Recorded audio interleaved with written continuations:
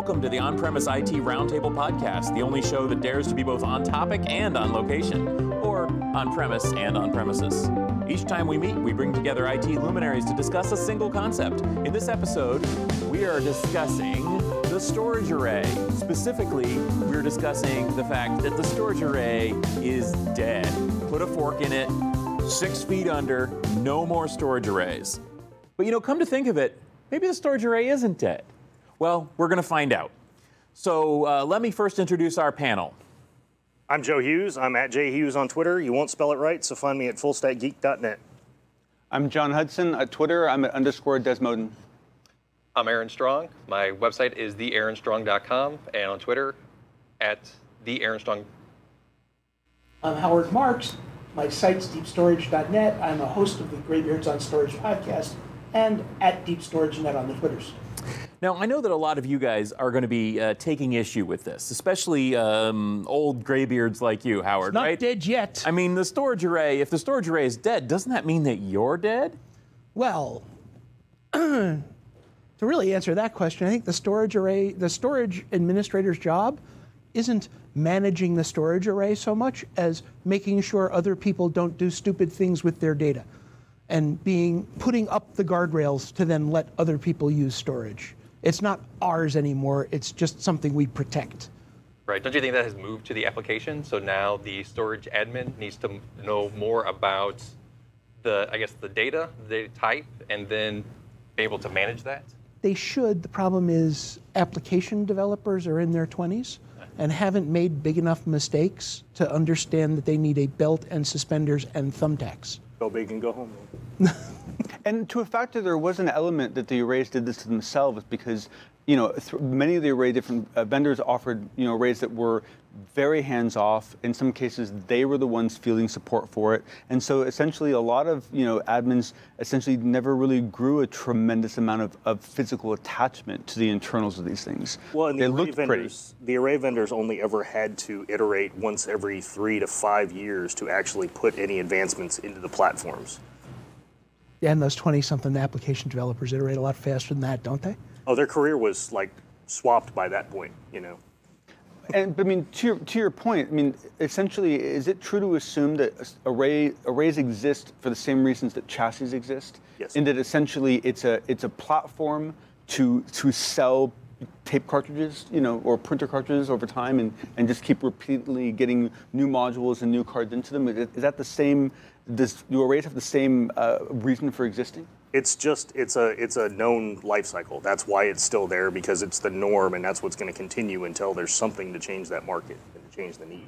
Well, we are paranoid by nature as storage admins, and so the thing that has worked before, again, always seems like a better idea than something completely new. Oh, my storage admin is paranoid every time he goes on a cruise because he's afraid I'm going to automate him out of a job.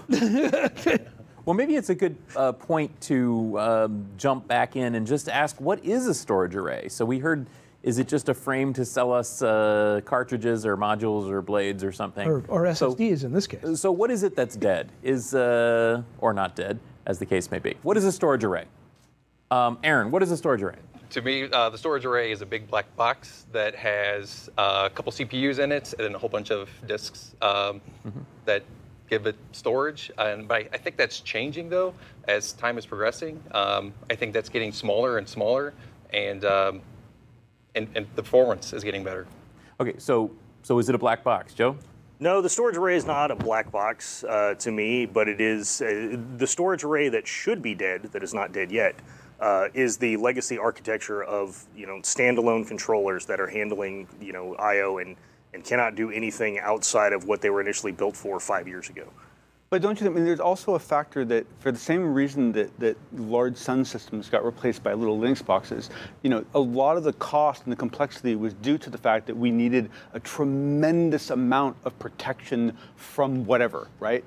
And now that you're basically able to distribute data in a much cheaper, easier way, the dependency on having this monolithic box that can protect you from, the apocalypse just isn't really a problem anymore. Sure, but their market and their target customers are the folks that read best practices. They want this applies to 90% of us out there, because then that means I'm protected and I don't actually have to know how to drive this thing well. So I'm hearing that the storage array is a box either for components or, and this is kind of interesting, it's a metaphor for protection of those components. A security blanket. Yes. It's a dedicated piece of hardware we feel safe about that stores data and provides some services. And the one thing I will say in support of that is, if you look at when I was at a previous employer, one of the huge upswings we saw in Fibre Channel was VMware.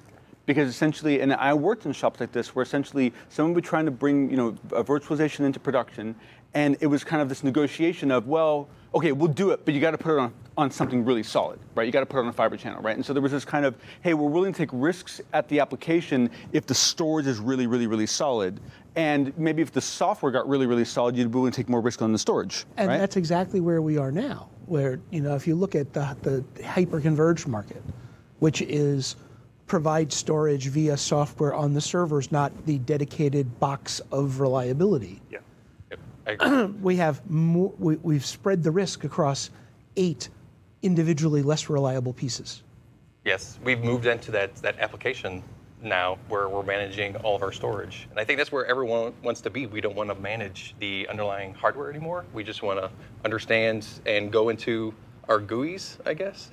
Yeah, the problem is, to some extent, storage is hardware because the bits have to rest someplace when the power gets turned off. So that's the question. I mean, back to my question. Is a storage array a thing, or is a storage array a metaphor?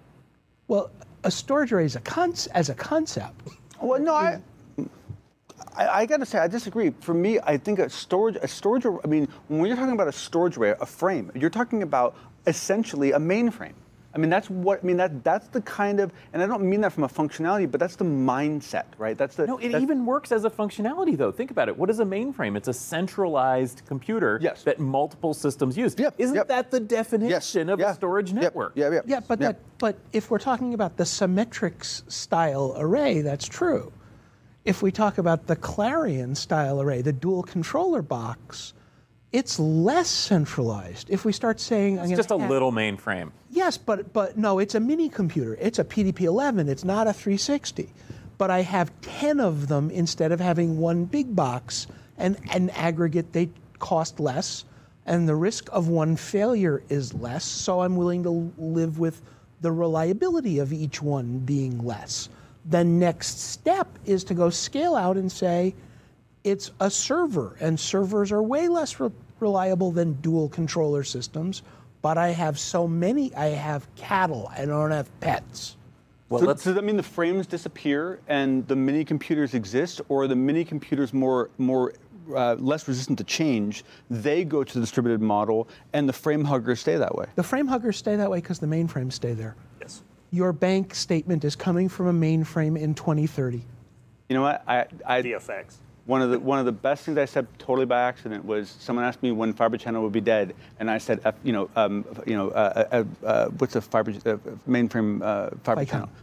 Them first, right? Yeah. I mean, because you have there's a kind of a feeding chain in the market, right? And essentially, until that goes away, there's really that makes total sense. There's no single best solution. It's different horses for different courses. Yes. For mainframes, storage that looks like a mainframe is the right thing to do. So do you think we'll get into like a hybrid at some point? Oh, I think there's all sorts of hybrid models developing. There's the 2 years ago, there were 3 models. The monolithic, the dual controller, the scale out shared nothing. There's all sorts of things in between coming up in the next couple of years that are better in ways.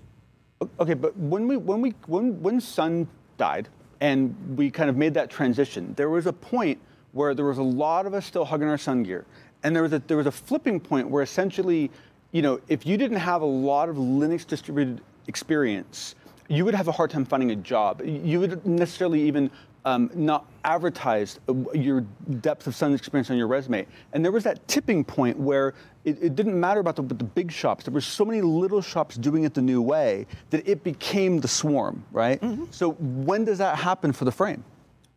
The price. The price point is going to be what drives most enterprises to get off of the legacy model or even the dual controller model. Once it becomes so cost effective to care less about the shared risk that stretches the entire platform, and they can't sell the big box price. I contend it started already. The HCI's, there's 50,000 HCI customer companies. It started, but it's going to be a long process. Nothing happens fast. No. So then we're talking about a secondary process of pets becoming cattle, or essentially when applications become cattle, now you don't have that same shared risk anymore? I don't think it's it's not quite the same argument as the pets versus cattle. It's as long as it works, I don't care. Yeah, because in a lot of ways, corporate America only gives lip service to cost. Yes. Doesn't this sort of ignore, though, the history of storage? I mean, let's be honest, we're longtime storage people. The reason that a lot of cool technologies haven't taken off wasn't a technology reason, it was just conservatism of storage. Yes. We are a conservative industry. We don't want new things. We don't trust new things. I mean, I am guilty myself of saying, literally, you can't use anything that hasn't existed for less than 5 years if you're in storage, because I just won't put my data on something I don't trust. So isn't that conservatism going to drive us to continue to use storage arrays? So I used to really believe in that and found a lot of comfort in what you just said. And then VMware came around. And after years of teaching fleets of people like how to carve up disks and how certain things should lay on certain spindles and so forth, VMware shows up, and not only they're throwing the entire operating system on one spindle, they're putting like 30 operating systems on one spindle. And all that blew up, and there was a performance penalty, there was a loss of finesse, and everyone was like, okay. So in that case, there was no resistance to it. It was the easy button. It was the easy button. You still got what you needed. It was good enough. Performance but it wasn't enough for anyone. So there was a compelling reason for people to move beyond. Yes. And it's the same with containers, by the way. I mean, containers are the worst aggregators of I/O ever. Yeah, but as companies move into containers, easy button, then the storage they need is going to be different. Or as any storage platform will provide that performance, they don't have to care. Yeah. So on that point, what is killing the traditional, conventional black box storage array? Is it changes in attitudes? Is it changes in value and cost? Or is it about new applications and use cases? Flexibility. It's all about flexibility. It's all about, when I was running data centers, one of the biggest problems I had was I was expected to buy gear, give it to a PO that was part of a project, knowing that in 3 years, it was going to be running a completely different application that didn't actually pay for it and would need different inputs and outputs. And so you're always hedging these bets. So anytime you bought anything that was rigid, it was scary because you knew you were going to have to shoe fit that in something else later. Now you start making those things more configurable, more flexible, and now you have this freedom to actually, all this friction between the business and the IT goes away if IT can operate at the speed of business. Are you guys going to nod along with that? I was going to just say I kind of agree with that. I like the flexibility, and that kind of goes with what Joe was talking about from a price perspective, because then you're just buying what you want to use. Yes. Right? Yeah. And if you buy the wrong thing, it's not as much of a penalty. Right. Right? It's not much of a risk. And the new applications don't need the data services the old applications do. If you run Hadoop or MongoDB, then you don't need really good snapshots on the underlying storage because that technology is built into that layer. It's not that those new applications are going to take over 30% of the applications in your data center. It's that once that toe got in the door and you saw that it worked in that distributed parts can fail model, then when your virtualization guys go, I want to run vSAN because I don't want to have to bother you every time I need storage, you're more willing to go, yeah, I've seen that model work before. So storage was first with the legacy model. Then network started to change and became distributed. Then the hosts and the virtualization layer started to be more distributed. Now the applications are getting more distributed. There are people that are coming in that are writing the applications and having a stop in their career at a company that is shorter than the cycle it would take to refresh a storage array. As long as they get the performance that they need that's there, then there's not necessarily the need for the storage array if they can buy something that is more agile for a platform that will deliver that for them as they move their container from their laptop to production. So it sure sounds like you guys are agreeing. The storage array is dead, or at least dying. Slow death, yes. The challenge is that one, shops that are very, very, very comfortable with certain technologies have very little reason to change. So you're going to have a lot of shops. There's still a lot of places to run mainframes, right? Are there many startups on mainframes? Probably not, right? But anyone running them loves them, right? Same with Fiber Channel and same with these frames. And so it's going to be new companies that do it differently. I think for the most part, existing companies will probably continue to buy frames for a long time. To Howard's point on the fact that it's going to be 2030 and we're still getting financial statements printed off of mainframes, it's still the legacy of no one ever got fired for buying IBM. Yeah, still there. It's definitely dead, but it's going to take some time for it to totally be. Well, it probably won't ever be. For it to realize it's dead. Yeah. But at some point, someone will tell the storage admin. It'll always be there. So does that mean that the storage industry is dead? Oh no, Absolutely storage industry is exciting. There's all sorts of people coming up with things you should buy because you don't want to buy a frame anymore. No, the challenge is that you might see certain aspects of the storage industry get carved off into other newer places as we start to see more converged infrastructure and more kind of merged functionality. But because storage is always going to have a true physics component to it, right? There is going to be some media of some sort. It's going to exist in a similar way for a significantly long time. Birds gotta fly, fish gotta swim, bits gotta live somewhere.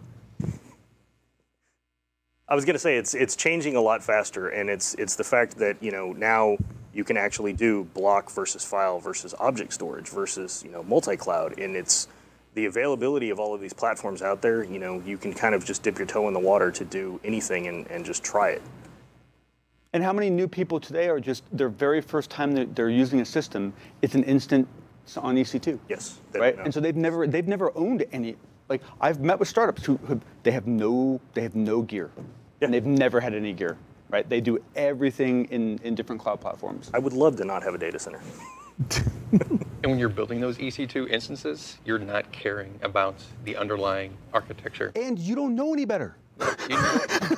When you're at that level, you don't want to. There's a whole reason why you're moving into that platform. The bill gets signed off by someone else. And then you discover EBS provisioned IOPS. And boy, does your bill go up.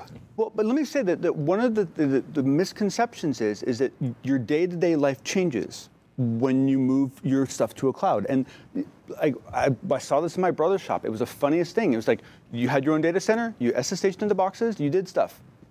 And you moved into the cloud, you SSH'd into boxes, and you did stuff, but the boxes were virtual, right? I mean, it's like you still have to troubleshoot stuff, you still have to look at things. Like a lot of that kind of in and out of the daily care and feeding doesn't change, but you've created an abstraction layer and you've pushed it off to someone else. Right, it's the entirety of the landscape changing from everything that's physical being now virtualized and being a layer of obfuscation to get to all of it, and it's now distributed everything other than the storage. And that requires that storage be virtualized and distributed in the exact same fashion, Yes. and frames don't play that way. All right, so the storage array is dead, right? Should be. All right. Should be. Well, you heard it here first, folks. Amazingly enough, we've got a panel of storage-focused experts here who all agree the storage array is dead. But hopefully you're not dead, so thank you very much for listening to the On-Premise IT Roundtable podcast from Gestalt IT.